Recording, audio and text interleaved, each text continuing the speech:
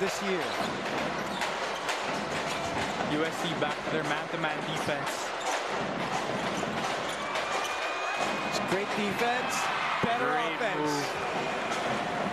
That's a tough With the shot. bump spin from Harold Alarcon. On a tough Manalang, take away by JD. 3-on-2 on the other end. Kagulangan sets up Pablo. Pablo back to Kagulangan. Great defense by UST, but Alarcon fades away for two. UP is UST, Carla Elizaga for UP. Direk Alneri at the helm of our live and exclusive broadcast of the UAAP. And boy, that mid-range today for Harold Alarcon has been sweet. That's money for him. That's easy. That's like a layup for Harold. What I love about USC is they never stop playing. Right. Look at them. Still playing tough defense. Oh, what a move.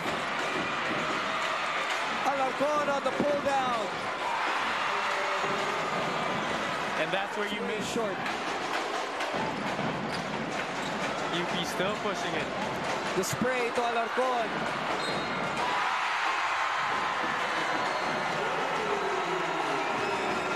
Basket counts.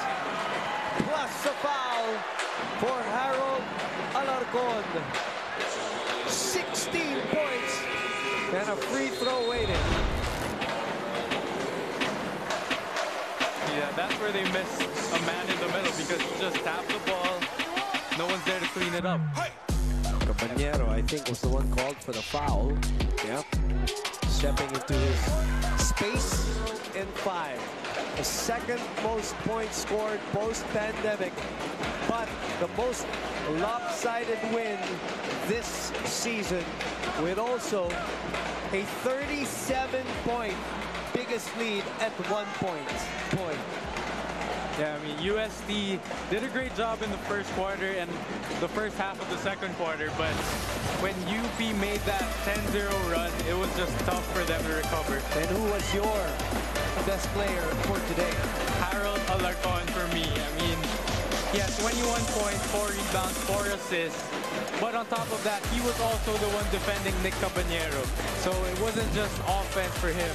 He also played tough defense and made it tough for Nick Cabanero.